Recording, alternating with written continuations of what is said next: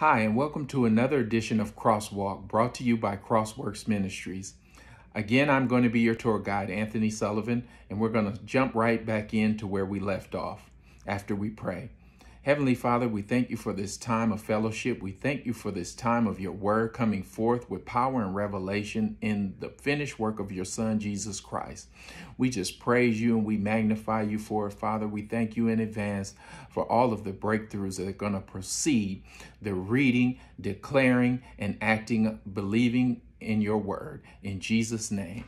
All right. So we left off last week and we were talking about Christ's work on the cross. So this week we're going to continue that, but I'm going to read out some verses here, beginning with Psalms 103 verse 12. So we're going to go to Psalm 103 verse 12, and in these verses we're going to see what the prophets declared, because these are going to be prophetic verses that we're going to look at. We're going to see what the prophets declare would happen to our sins through the death of Jesus Christ. So Psalm 103 verse 12.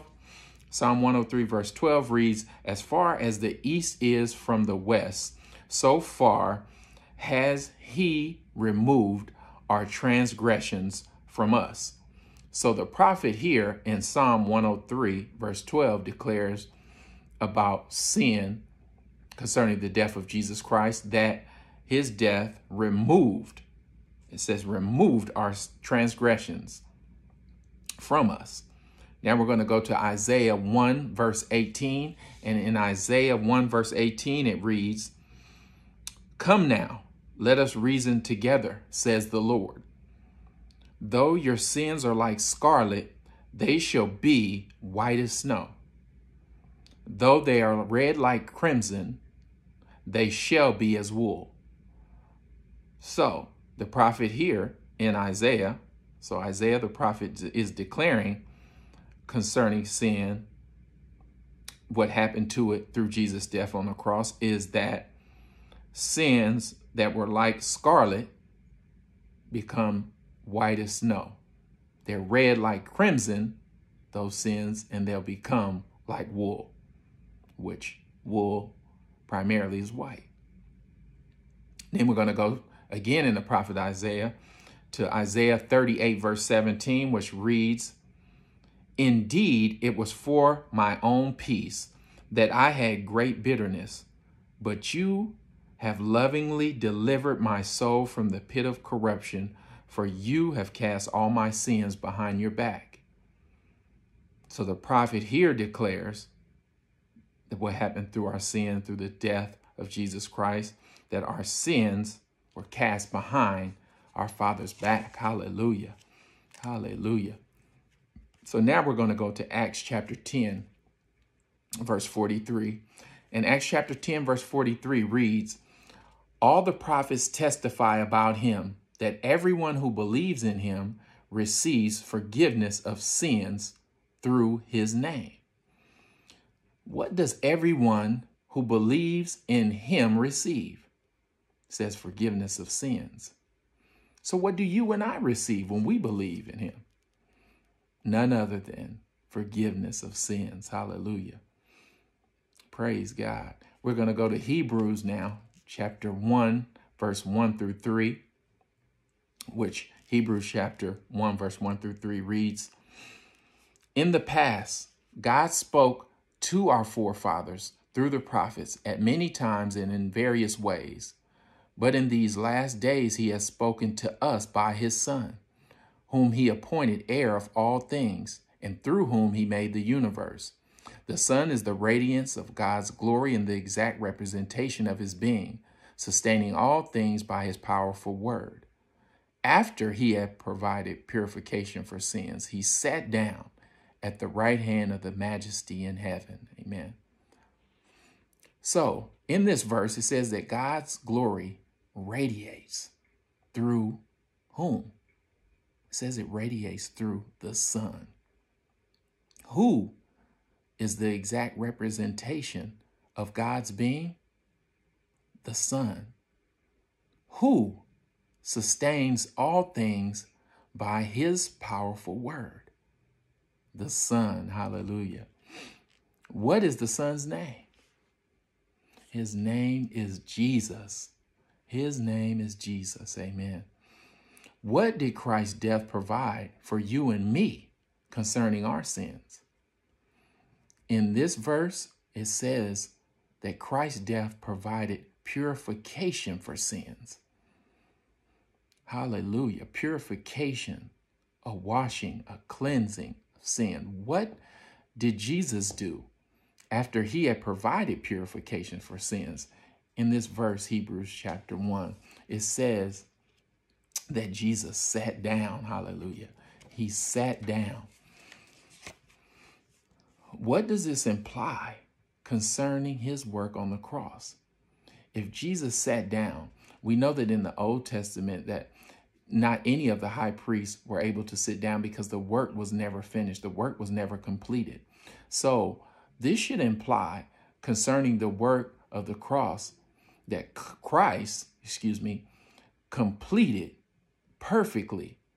He finished the work. Perfectly finished work is why Jesus was able to sit down, because the work is finished once and for all. Hallelujah. In giving his life for us at the cross, did Jesus do enough to take care of the sin issue? Yes, he did. Yes, he did. We just read.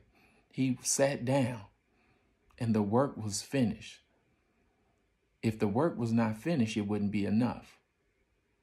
But since the word is enough, and I declare more than enough, yes, Jesus was able to sit down.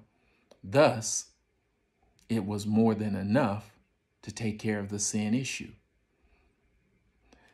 Since Christ has died for all of our sins, forgiving each and every one that we have and will ever commit, what response should we have to him? We should have an appreciative, grateful attitude and response towards Christ and his finished work. Hallelujah. Because he did it all for us. He didn't have to, but he did. Thank you, Jesus. As we have learned of the multitude of Christ's work in giving his life for us, do you have more confidence to trust in and depend upon the work that he has done for you? I know I do. I know that I do. And I believe you do too. So the answer would be yes. Christ gave his life for you and me, and this is an incontrovertible fact. The completeness of his work is referred to as the finality of the cross. Nothing was left to accomplish regarding man's redemption. Christ has done it all. Hallelujah. This was his work and not ours. Understanding this is basic to the Christian's faith. When we are in Christ, our sins will not become, they can never become between us and God. Hallelujah. Isn't that great? Our sins can never become, they can never come between us and God. Our sins can never come between us and God. I'm going to say that again.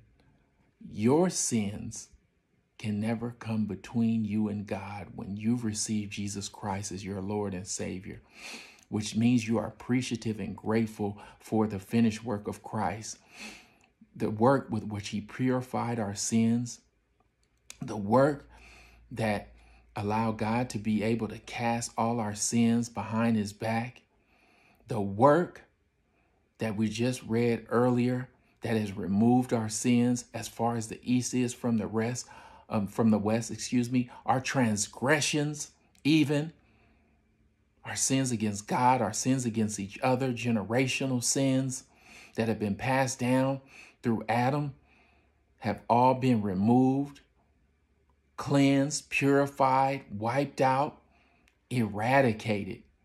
That's a good word, eradicated. Man, our sins are gone.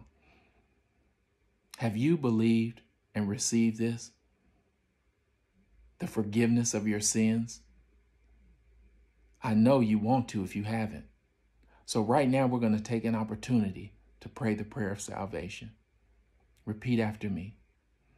Lord Jesus, I thank you for dying for my sins, taking my place, dying for me and as me, after taking my sin upon yourself.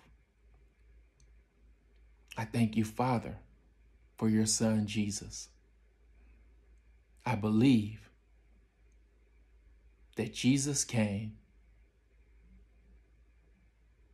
Jesus died, and Jesus is alive. You raised Jesus Christ from the dead because he did a perfect finished work and removed my sins, wiped out my sins. And now I receive Jesus into my heart, into my life, as my Lord and my Savior. Hallelujah. Thank you. In Jesus' name, amen. If you prayed that prayer, then you have received Jesus as your Lord and Savior, as you have confessed. The Bible says, if you believe in your heart and confess with your mouth that Jesus Christ is Lord, then you shall be saved. You have just done that, and you are welcomed into the family of God. Hallelujah. Praise the Lord.